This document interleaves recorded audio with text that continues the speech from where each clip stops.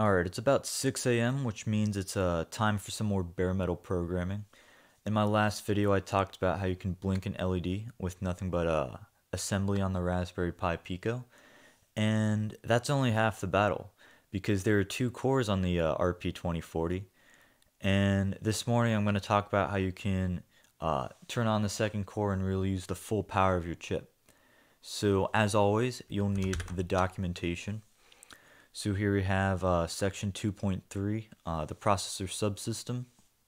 This is the general architecture of the RP2040. We have two cores, and then we have this single cycle I/O block in between. So this is kind of like the intermediary between the cores and the rest of the system. So like last video, we're using the GPIO, but if we take a closer look at the single cycle I/O block, there are a couple registers here.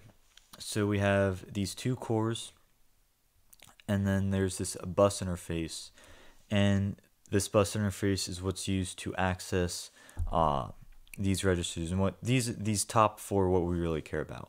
These two CPU ID registers, and then we have two FIFOs. So the CPU ID registers, it'll be the same address for both cores, but when core 0 reads the register, it'll return a 0, and when core 1 reads the register, it will return a 1.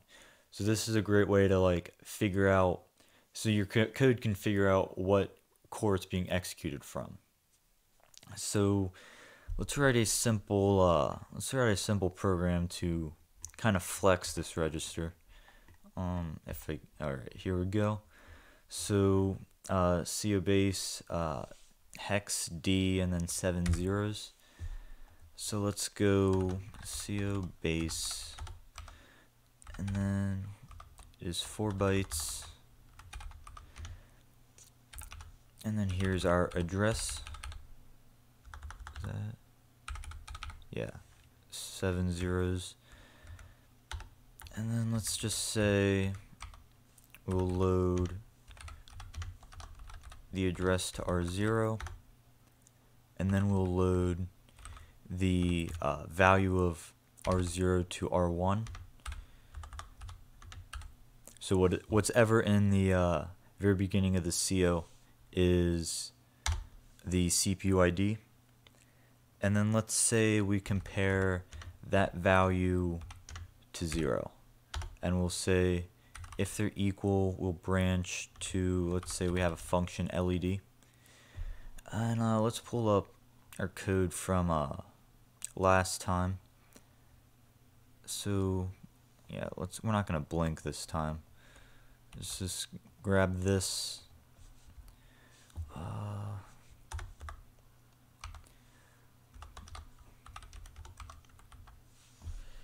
So here's our LED function.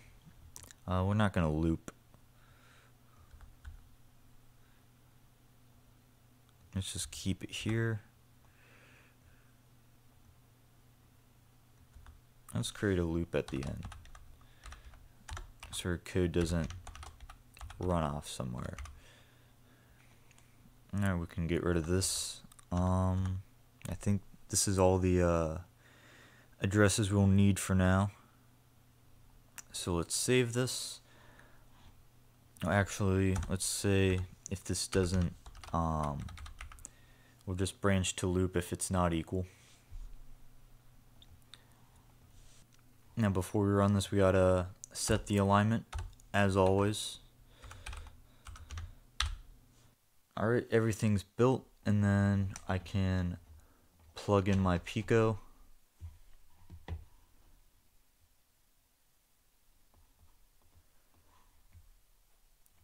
And the LED turns on. So if I set this to 1, so say if it is CPU ID 1, it will turn on the LED.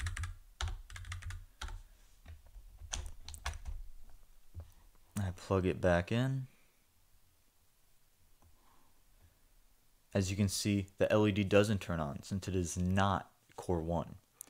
So how do we make it core 1? Well, what we'll need to do is use the FIFO. So if we go back up here, the FIFO is this tool used by the CO to kind of prevent race conditions. So it's a way for the cores to communicate without touching the same data. So we have two FIFOs. One FIFO is only writable by core 0 and readable by core 1, and the other FIFO is only writable by core 1 and readable by core 0.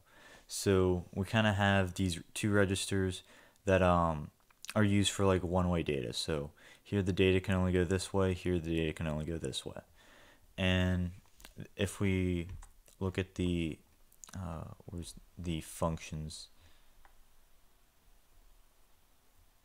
So then if we take a look at the actual functions of the FIFO, we have three FIFO registers. We have FIFO status, FIFO write, and FIFO read. So FIFO status, we have 4 bits. The two upper ones are just error flags, but the first bit is this will tell us if the core is not empty. So this bit will be set if there's data in the FIFO. And then the second bit, the ready bit, will tell us if the FIFO is not full. So we can put more data in the FIFO. So let's start writing some code. We'll need 3 functions. First, let's call it FIFO write.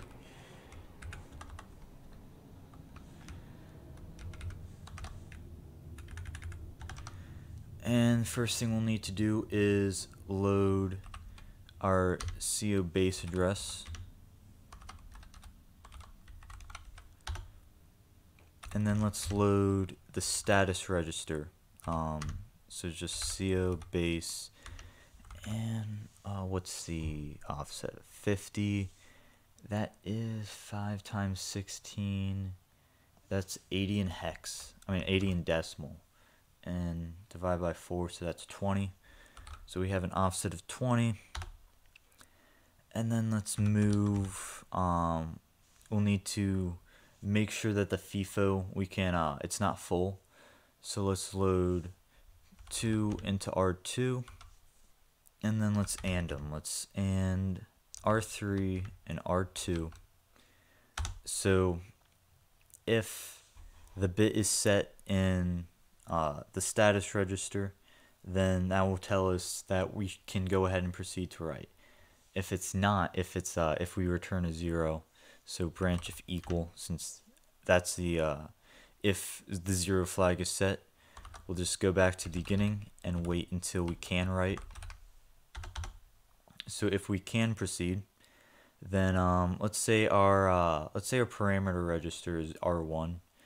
So let's store R1 into R0, and the read register, the write register is the register right after the status register. So we'll need a 21, and then after that we'll send an event to kind of let the other core know that we sent data, and then we'll just go back to the link register. Pretty straightforward.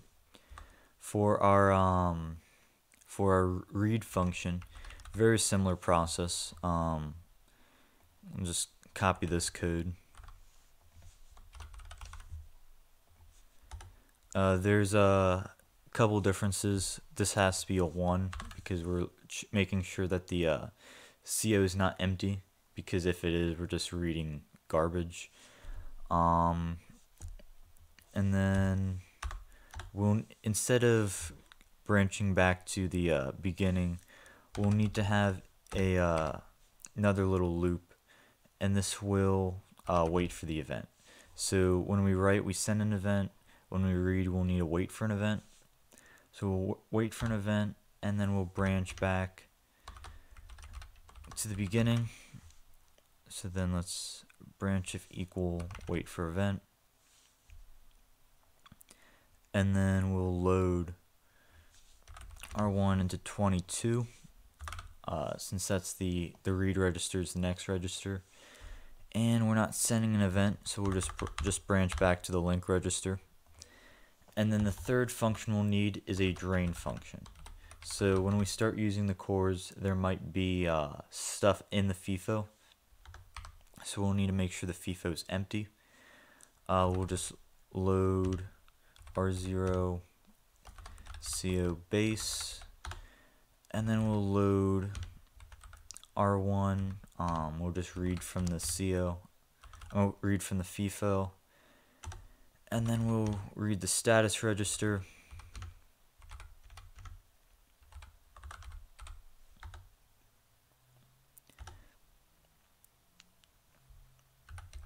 So very similar with the read function. Let's move 1 to R2, and then we'll AND them. And let's say if it doesn't return 0, then we'll need to go back to the beginning, because we need to make sure that there is nothing in the FIFO. So we're completely draining the FIFO. So this is our drain function, and then we'll need to send an event and then branch back to the link. So these are the only 3 functions we'll need. Now, how do we actually turn on the second core? What's, like, the meat and potatoes of this video? So we'll need to go to, it's not in the boot sequence, yeah, boot ROM, and yeah, 2.82. And okay, code for launching the processor core 1. Here it is in C. This is just the code to turn on. Since we're pretty cool, we're going to use assembly, but this is the basic command sequence.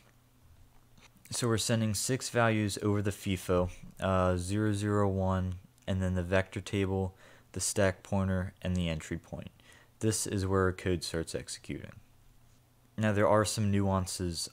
First, when we write data to the FIFO, the kind of the default code for the other core is to just send it right back to us. So we can use that to make sure that the core got the data. So as you can see in the code, we'll drain the FIFO if the value is 0, and then we'll push the data onto the FIFO, and then we'll read it back, and we'll say if we didn't get our data back, if we got something else, then we have to start all over again. So let's start writing that code. First, we'll need to define our stack pointer. So let's just say SRAM. Yeah, we'll need 2 values. We'll need our SRAM base. So that is just 0x to whatever, and then we'll need our stack pointer, which will be around there. Just go 2000, 1000. So then up here, let's first initialize our stack pointer. Actually, we can just load straight into the stack pointer, I think.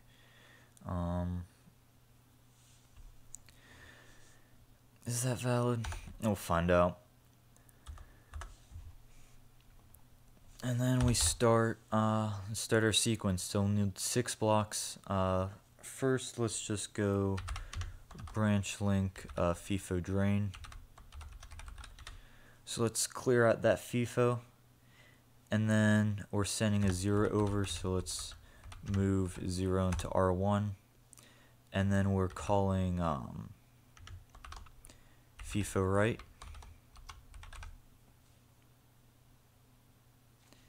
and then we're calling FIFO read,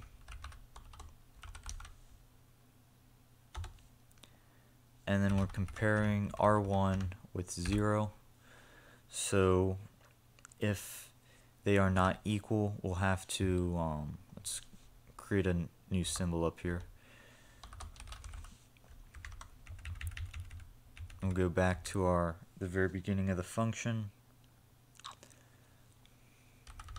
So branch if not equal core, and then we need to do this twice because we have 2 zeros. And then our third time around, we're not going to drain. We're just going to send a 1 over, and we should expect a 1 back. And then now is the kind of the heavy code. So first we'll need to send a vector table. Now, I'm still not entirely sure what a vector table is, but I don't really care, and neither should you. So we're just gonna send it junk. Let's just send it to SRAM. So let's load R1, and then the SRAM base. It should accept that. And then we'll write that. Actually, we'll need to, since we need to compare it,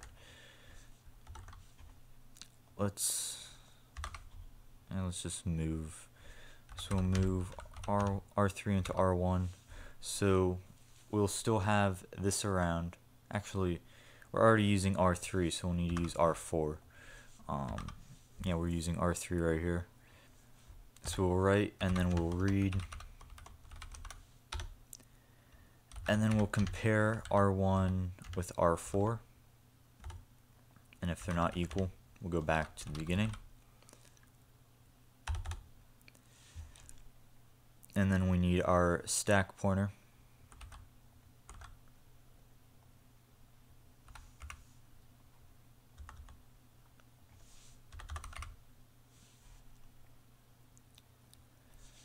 And then we need our entry point. So because this is thumb mode, we need to be at an offset of 1 for the program counter. So I'm just gonna take the SRAM should still be in R4. So let's add 1 to R4. So now we're at this address plus 1.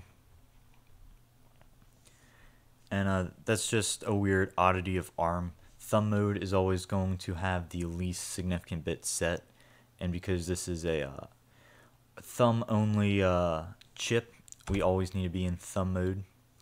So we'll add that, and then let's move R4 back into R1. Need a comma there. So then same thing before, we're branching to the FIFO right.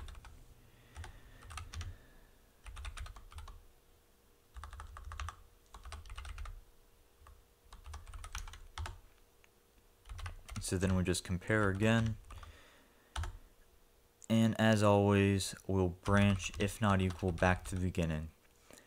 And this should do it. So we have our vector table, our stack pointer, and our entry point. Quick note, it is not a good idea to give both your cores the same stack pointer, since that's literally asking for a race condition. But we're not actually using the stack, we just need to give it a valid address. So this is fine for now. But now, so when the other core gets to this entry point, it should come back to the very beginning here, which then should just start executing this code. So if everything works, we should, the LED should turn on. Alright, let's assemble. Ah, shit. Alright, we'll have to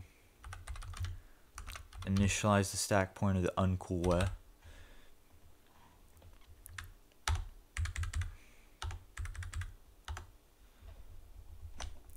So now if I plug my pico back in,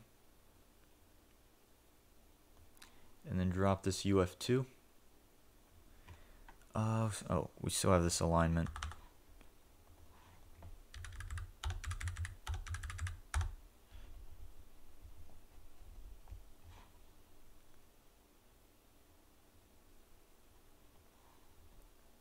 Alright, there we go. That LED was turned on by core 1. And if you don't believe me, let's change this to a 2.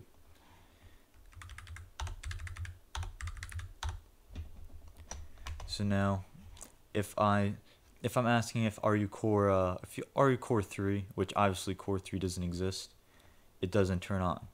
This LED only turns on when being executed by core 1.